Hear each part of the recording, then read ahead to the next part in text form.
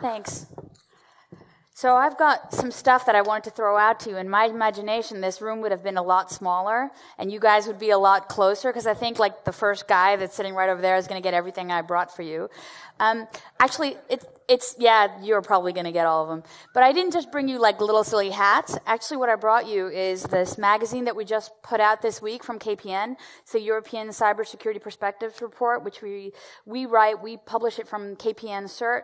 And it's just fun, but the fun part about it is there are stickers.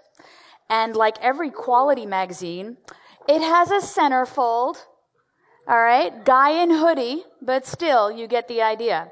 You can also download it online and stuff. It's just something we do for fun every year. But if you want some stickers and the centerfold, I'll be throwing out the hats. It's your proof of purchase for the other stuff. But you've got to complete questions. So, you know, the reason that you're here listening to me talk about quantum and quantum mechanics and post-quantum computing and cryptography is because actually of my obligation, our mission at KPN is to protect customers. And it's to keep KPN reliable, secure, safe, trusted for customers, partners, and society, because we're the incumbent operator. We're part of the national digital critical infrastructure of the Netherlands. And one of the things you got to ask yourself is, how long do you want your communications, your data, your bank account records, any biometric data, those, you know, dating pictures and the early days of dating of you naked in a hot tub somewhere that you've submitted, encrypted, of course. How long do you want those to stay secret? Give me a number. How long do you want your naked dick pics to stay secret? No, dude, let's be open. We're among friends. Give me a number. 1 day? Seriously? Okay, that's the guy to party with tonight. All right, how long would you like your secrets to be secret? Infinite? I like her. But, you know, do you drink? Okay, no, I'm just kidding. So, but you get the idea. So we have a relatively like different set of tolerances for our data. But I think in general, when we're not joking about stuff like this, so we actually do have a low tolerance for very specific types of data for us to become public domain. And I think what I want to talk to you about here is I want us to understand those considerations, to understand what the problem is, and then to understand what it is that we're going to do about them. You know, like, let's take a look at how we're actually going to address it, and then we can figure out a game plan going forward. So let's talk about what the threat is. Who works for an intel agency? Go ahead. Anybody? No? All right. Well, the clue is that intel agencies for a very long time pretty much have complete information awareness. They know everything there is to know about us. They can build a digital life dossier about us pretty much at any time. They know what we say, they know where we are, they know who we hang out with, they've got everything. And even though in the early 90s, and this is an age test, how many people remember the original crypto wars? There's not that many old people here. Okay. All right.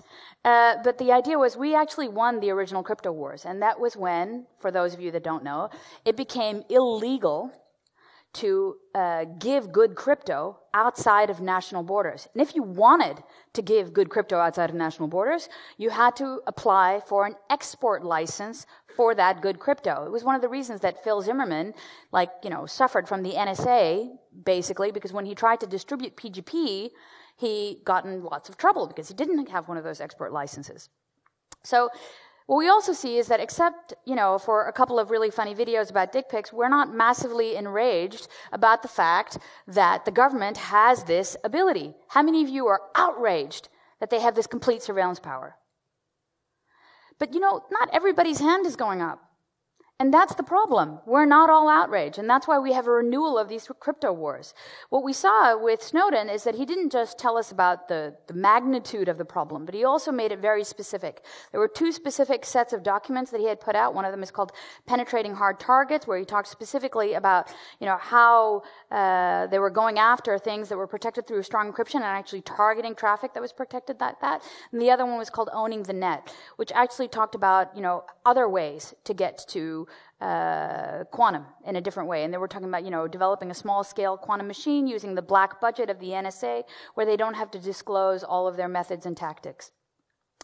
And, I'd never thought I'd say this ever, like really ever, but do you guys know who this guy is now? Who's that? I miss him. Don't you miss James Comey? James Comey was fighting for backdoors on encryption. And I never thought I would have to miss James Comey. But I do miss James Comey because, he wasn't unique in this area of wanting backdoors. Actually, it started with the original Crypto Wars guy was a guy named Louis Freeh. He liked himself, and he wrote a book called Bringing Down the Mafia, Investigating Bill Clinton. This is about the blue dress with the stain on it. And fighting the war on terror. Okay, so that was his great achievements. And what I think we need to realize is that this is not dead, even though Freeh lost his original battle, except with Bill Clinton, even though he lost that one, Comey was actually, really trying very hard, and he was saying this is really part of our rights as law enforcement in order to be able to do this. So the whole iPhone debacle, if you guys remember, the San Bernardino case and everything, and what they finally did with Cellbrite. Okay, I don't need to tell you that story. I see a lot of nods. But Theresa May in the UK and also in France are still wanting these encryption backdoors. We still need to be worried about the sanctity of our current cryptography. Yeah? Because the idea is that this complete universal surveillance has only one problem, the going dark problem. It's those small areas where the eye of Sauron cannot penetrate because there is that good viable crypto without any backdoors being used. Yeah?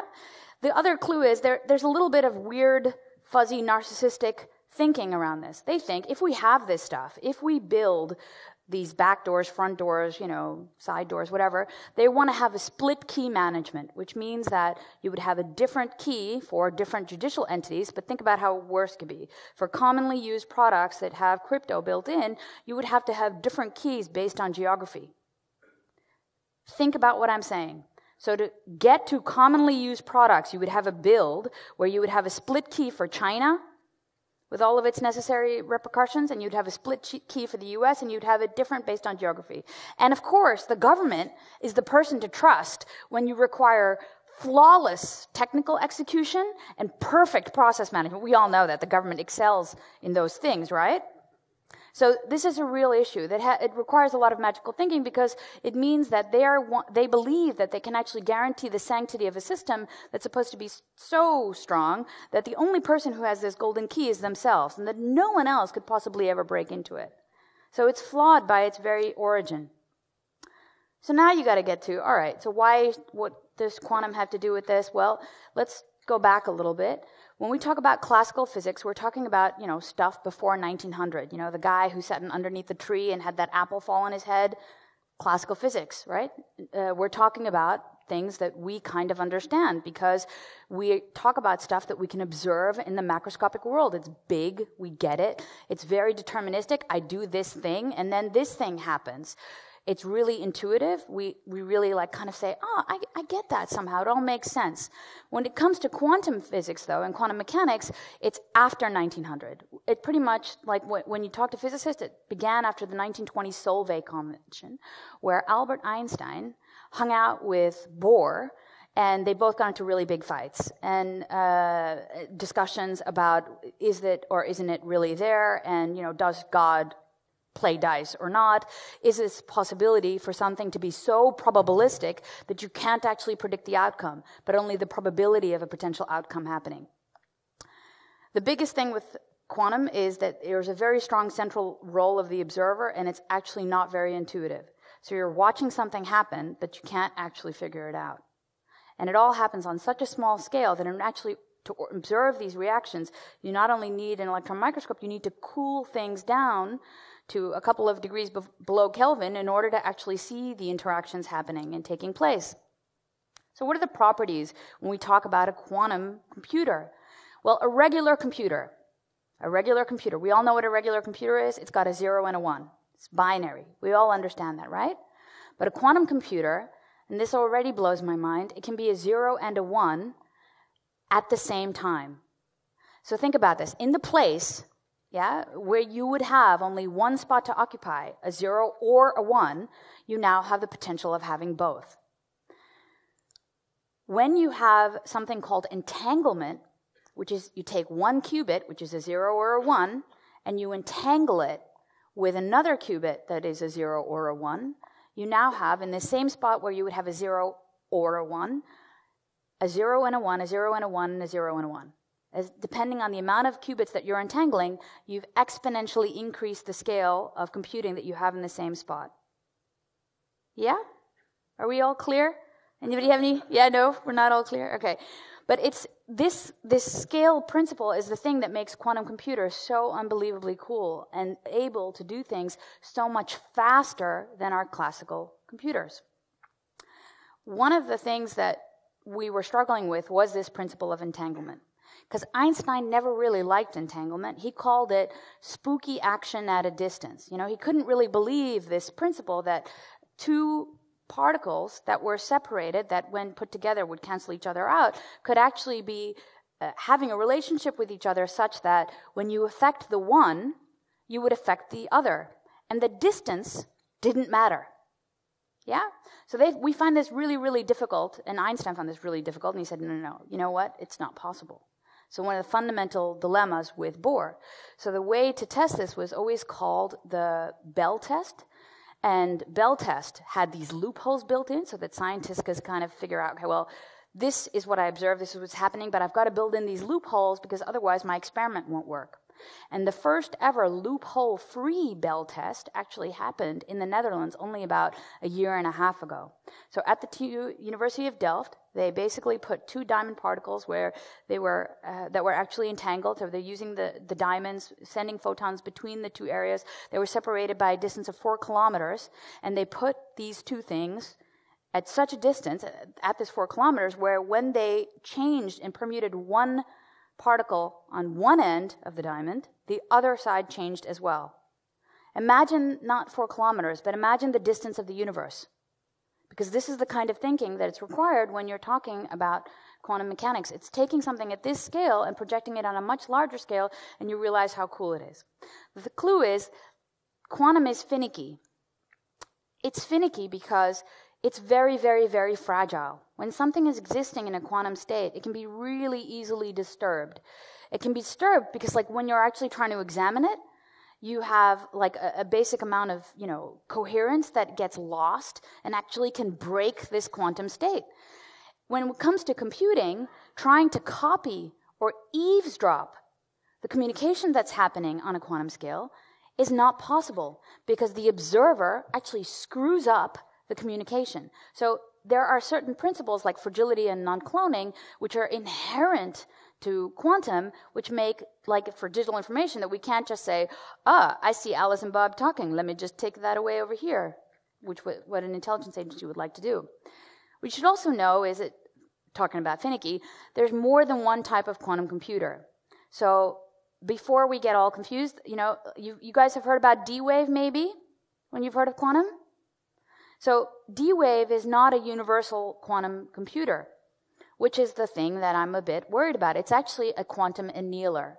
So it's working and building based on a different principle of building the qubits and allowing them to grow. And the quantum annealer from D-Wave already has a couple of thousand qubits. In fact, it should be getting somewhere like in the next month up to 2,500 qubits.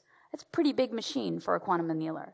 And the analog quantum machine is probably the thing that we're going to see the most of in like the mid-range, if you will, that's coming up in the next years. But what everybody's working on, the holy grail of quantum computers, is the universal quantum computer. So Microsoft, Google, everybody's in on this.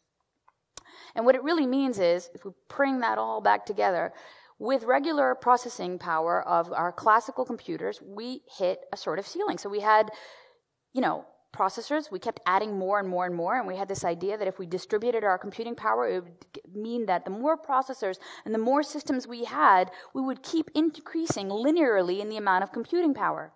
Moore's law, everybody knows Moore's law, but Moore's law at a certain point hits Amdahl's law.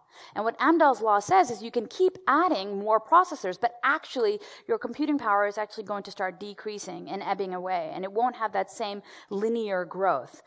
So the idea is our processing power, regardless of the security stuff that's associated with this problem, regardless, is coming to a sort of semi-ceiling. We need to do something else in order to process the types of data that we would need to do in order to like look at proteinoids and their function, or to simulate scientific experiments. We need something else. We actually really need the quantum computer. The quantum computer, though, is such a holy grail for scientists for so long that we already have algorithms that would work on a quantum computer that were designed for it before it was ever built and available. The first algorithm, which has a huge repercussion for our industry, is Shor's algorithm. And what Shor's algorithm allows us to do is integer factorization. Now we're going to get to the hats. Okay, who can tell me what 9 times 8 is? Come on, guys. Seriously. Dudes. There's an engineer here somewhere, right? All right. Oh, throw it to the guy behind you. Thank you. 9 times 8. You're on. 72. I just want to make sure he really knew it. All right. Now tell me the factors of 72. Tell me all the numbers you have that can add up to, that can multiply out to 72. Dude, you got a hat. All right, who can tell me all the factors of 72? All right, the guy all the way in the back, who's I'm not going to get to, but we're going to pass it on to him. Like, oh, sorry, no one was harmed in the throwing of the hat. Guy in the back, all the way in the row. Yeah, you have time now. But you see my point? You see my point, right? It's easier to multiply 2 numbers to get to 72 than to figure out what all the factors were of 72, right? This is called a one-way function in mathematics. This is the basis of where we do cryptography. Actually, cryptography, when we do it as a community, is based on 2 hard math problems. The first is integer factorization, to figure out what all the factors are of 72. The other problem is the discrete logarithm problem. So if we take a number and we put it to a particular exponent, then we have a result, right? We know what those things are. So if I say, 4 to the power of 3, it's... Okay. Who said that? You did. Here you go. So you guys all get a book. That's the whole point of the hat. It's like I can throw them, and throwing books, I might really take out an eye. So the clue is very good. So the idea is that if we can do that, but now if I give you that same number, and I expect you to come back to the exponent that was used, it's a little harder. So our cryptography results in using those 2 hard math problems, putting them in an algorithm, adding a couple of salts and doing a couple of iterations, and there we go. That's our basis for our modern asymmetric cryptography. That's public key. So we've got 2 algorithms to do things on a quantum computer. One of them is integer factorization, so we can actually do that really, really quickly. Yeah, so now we base our current crypto on, you can still do some of this stuff with a classical computer or classical computing platforms. However, it'll take the lifetime of the universe to do it. That's what we base our current crypto on now. With a quantum computer, it'll take a couple of seconds because we'll use Shor's algorithm to do the integer factorization, and then we'll use Grover's to go through the database and start ratcheting and searching, to optimize search through the database. Yeah, it's just going to stuff values until it gets the right value to get to your clean ciphertext. Okay, so there's a lot of other cool stuff that you can do with a quantum computer, so I'm not urging to throw the baby out with the bathwater to say this is going to break our crypto, but it should be clear that everybody is trying to build a quantum computer and figure out new ways to use it in order to both defeat and supplement our security issues. What you should know is that, when I say globally, we talk about D-Wave, but Google actually has 2 machines. They have the D-Wave machine, and they're building their own trapped ion machine to have a quantum computer. You also have universities and academic institutions that are working on 16-qubit systems in Europe and 20-qubit systems like in California. And we have IBM, which has released the first ever public cloud platform where you can all get an account now on IBM's quantum computer. It's available. Just know that all the IPR belongs to IBM. If you're cool with that, then you can go ahead and play. So we're not there yet.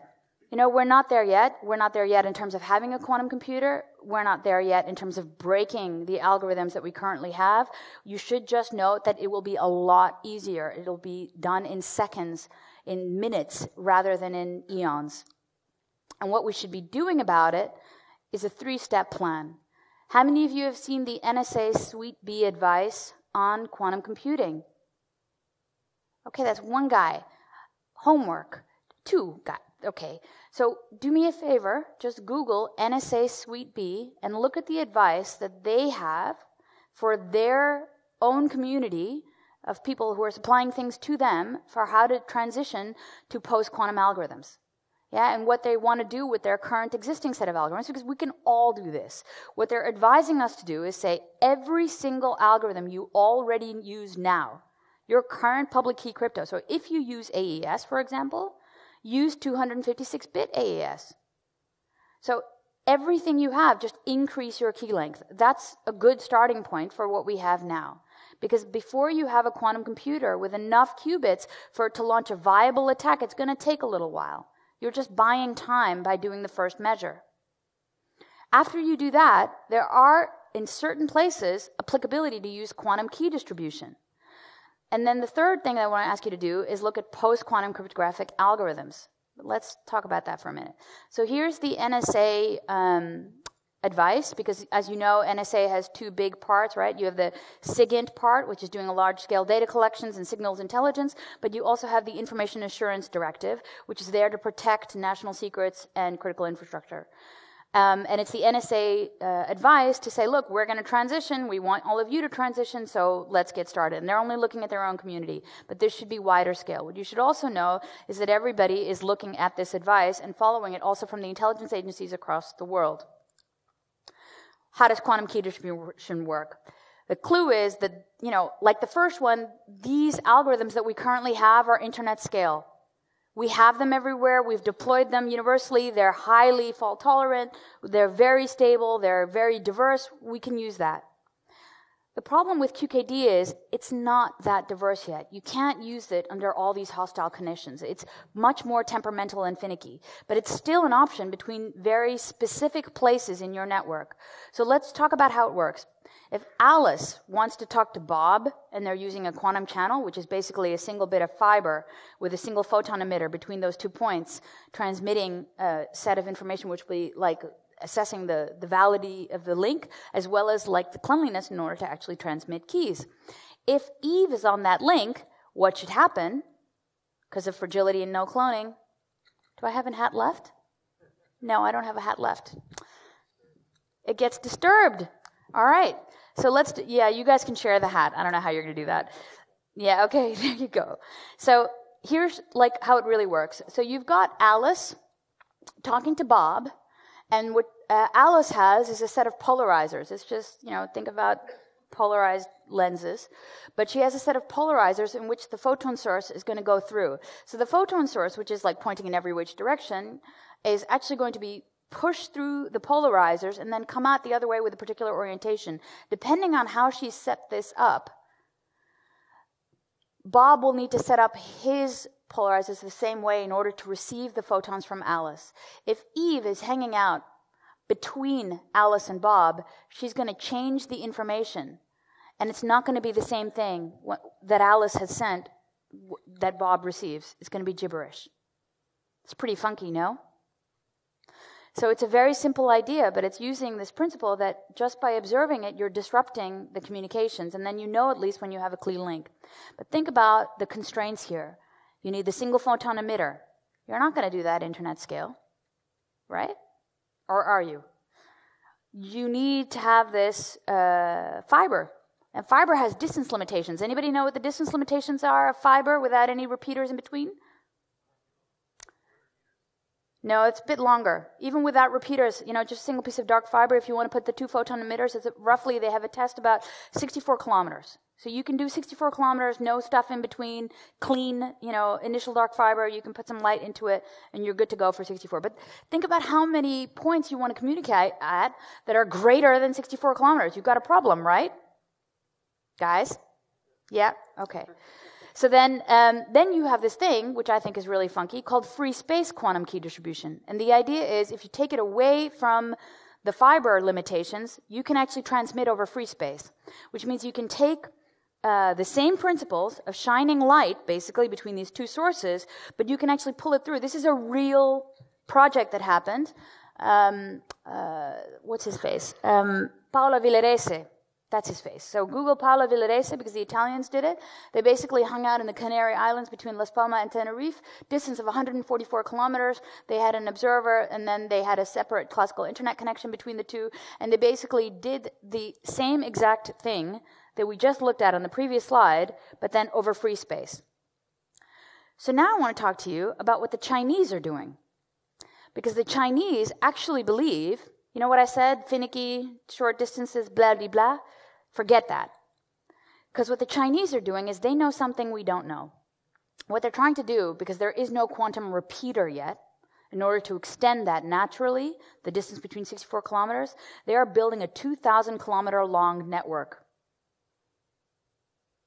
If that doesn't blow your mind, I don't know what will.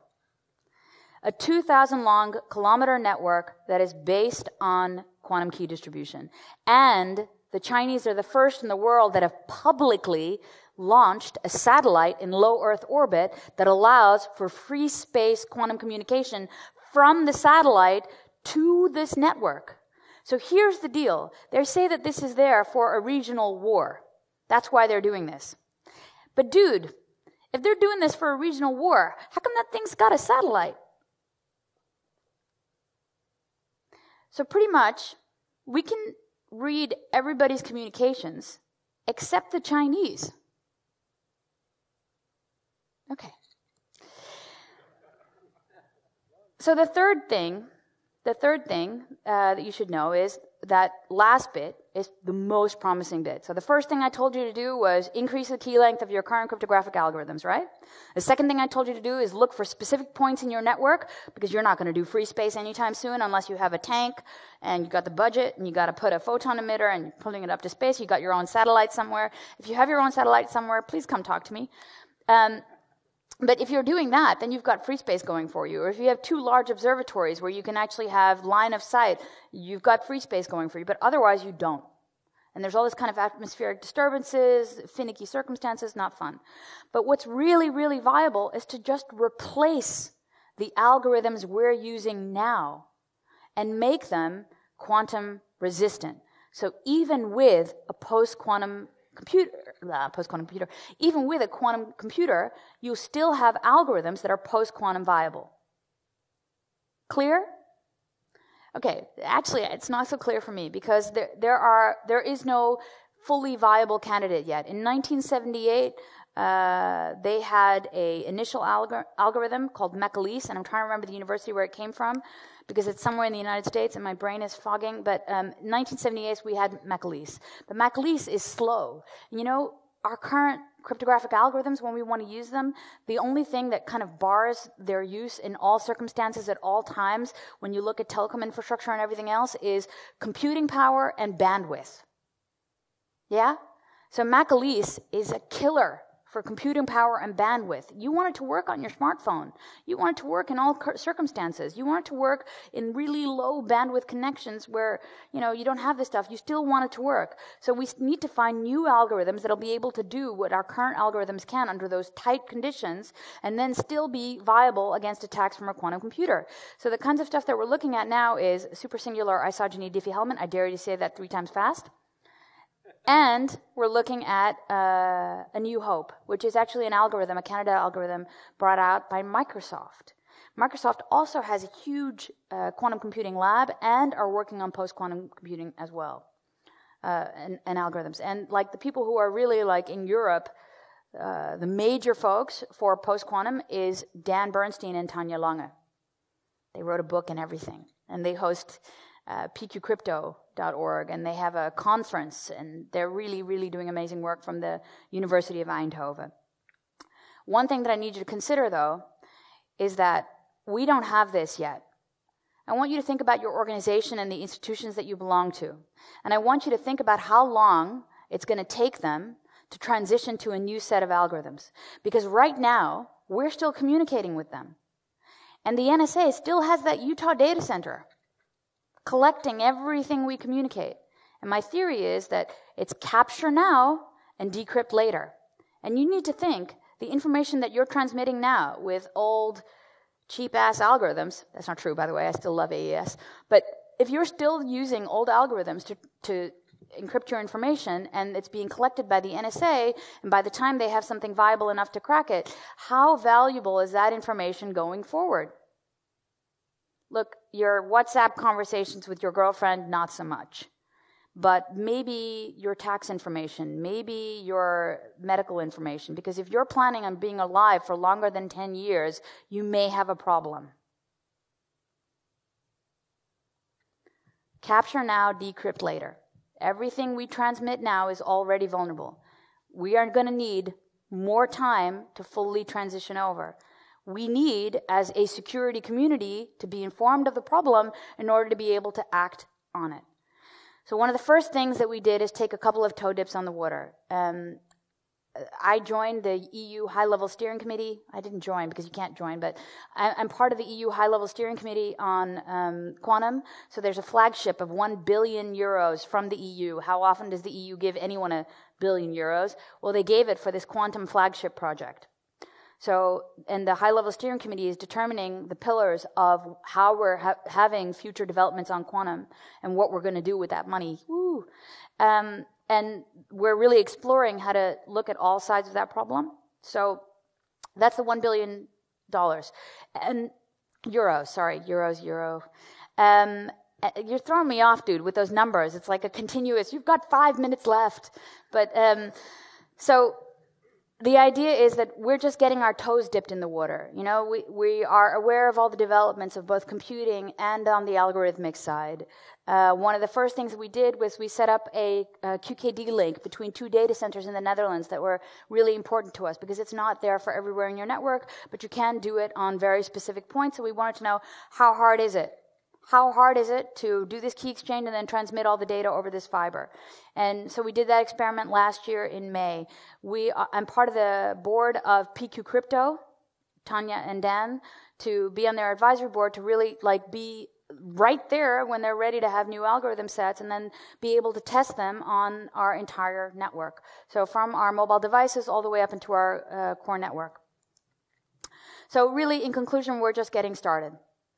You know, and the biggest reason I'm here to you today is to encourage you to get started. Because if we don't get started now, you know, we're never going to be ready in time because they're not going to announce to all of us that they being whoever, have a quantum computer that's viable and available and ready to break all your crypto. If you think back, you know, how many of you saw that movie about thingy? Which one? Oh, I thought he was going to win another hat. No, it's about Enigma. What was that movie, guys? With the mathematician? Al Turing, yeah. What was the name of it, though? The Imitation Game. Thank you. Wish I had a hat. But The Imitation Game was an awesome film because it showed us that even after, you had possession of Enigma, the UK government was still handing out Enigma to the allies and saying, this is a really good encryption thingy. Why don't you use it? After they could break the code, so they could possess their strategic advantage as long as possible. It's going to be the same thing with quantum computing. All countries who have this will try to keep it as long as possible. And that means that we need to get prepared now. There's a NIST standardization set up for a new set of algorithms. You know, we can all participate and we can all help be part of this effort. I encourage you to get started.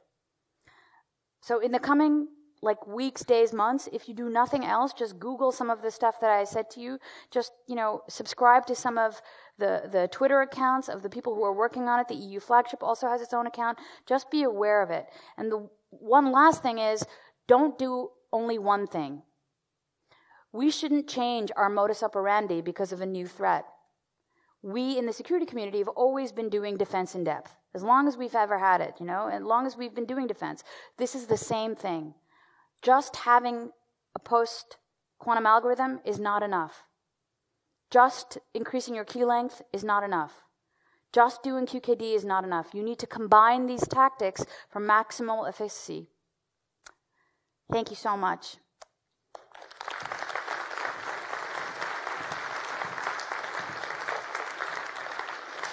Do you have any questions? Yeah. If anybody...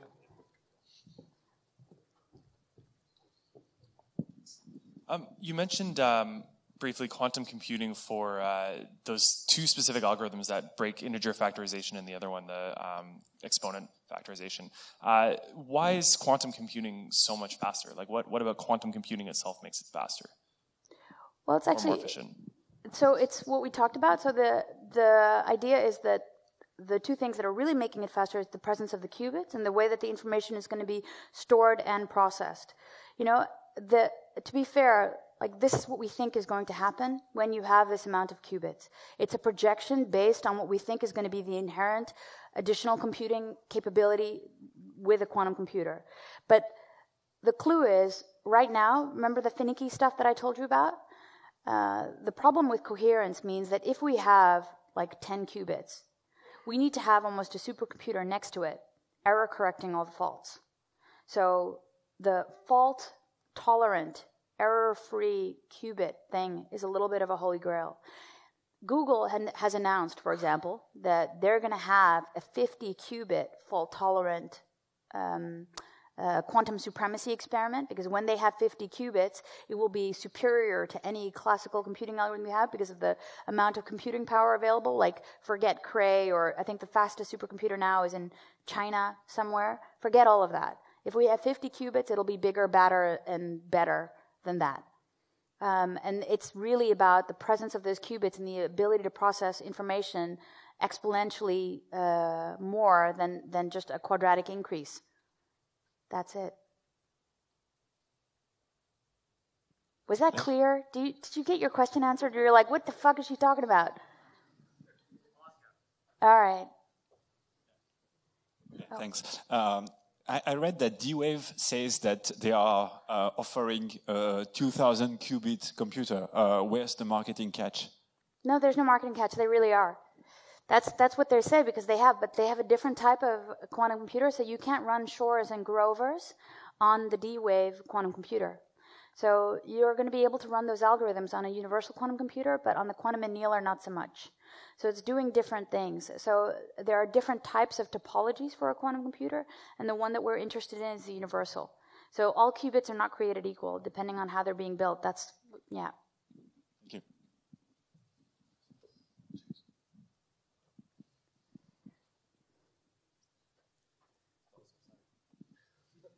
How much does one qubit take in terms of size? You mean like actual data space?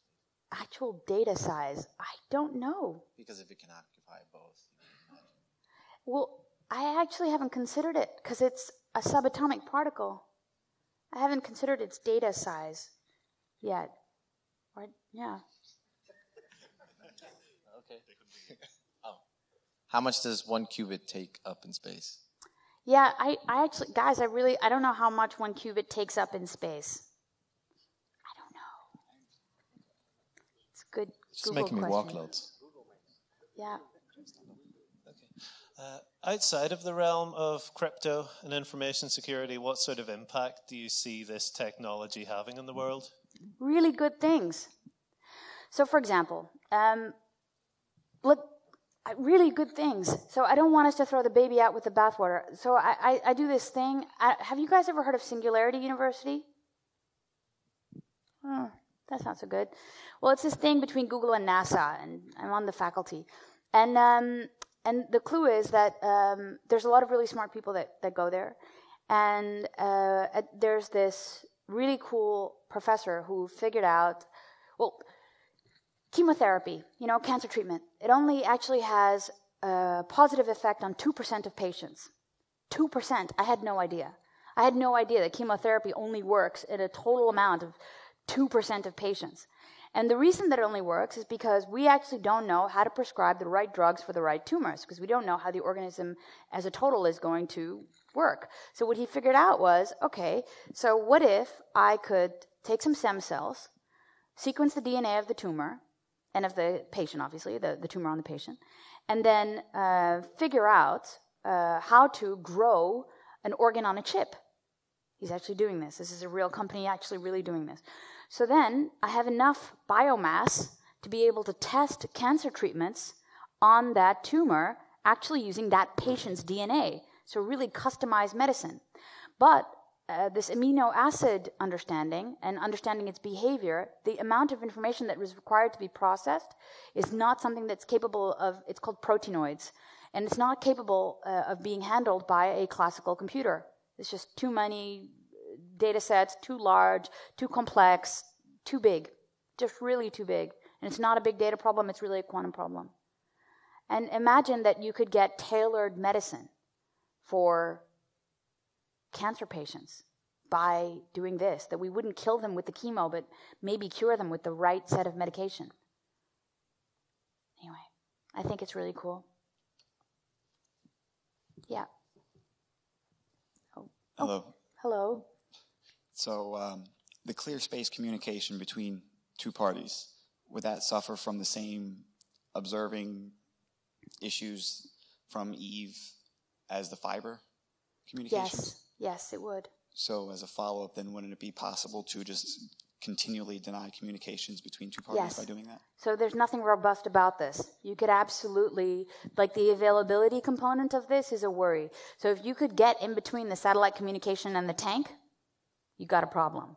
But I have seen some really wild ideas being promoted in the military community about this stuff, about using solar-powered drones to carry communication. So you have like a sort of backhaul link. So you have a low Earth orbit satellite, then you have backhaul links over drones, and then you take the drone information and you put it to mobile units like tanks and other units. And don't forget, this is not science fiction, because the Chinese actually, just Google this. They actually are really proud about their low Earth orbit quantum computing satellites. They're really happy about it. Quantum key distribution, not computing. Sorry, getting overly enthusiastic. We've got time for one more question, and you were pointing at somebody, but I have no idea who it was. So do you want to point at them again? Sorry? You were pointing at somebody? There was a person with their hand up. I don't know.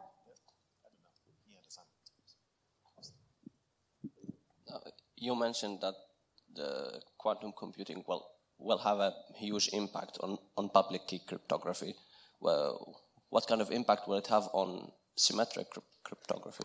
If you can find a way to transfer your keys and rotate your keys effectively enough, and they're large enough, if you just take a CD full of keys and you have a really, really secure mechanism for getting them across the internet dynamically and safely, go for it. But usually now, when we have our symmetric key, the way that we get them across, we're still using, you'd have to have a very strong, robust transfer mechanism. It's a transfer mechanism that usually fails. But it shouldn't have a direct impact. A long symmetric key, a one-time pad, where's the quantum effect? It's not there. It's really over our distributed, internet-grade, public key algorithms. Asymmetric. Does that answer your question? Yep. Thank you. I've got those books.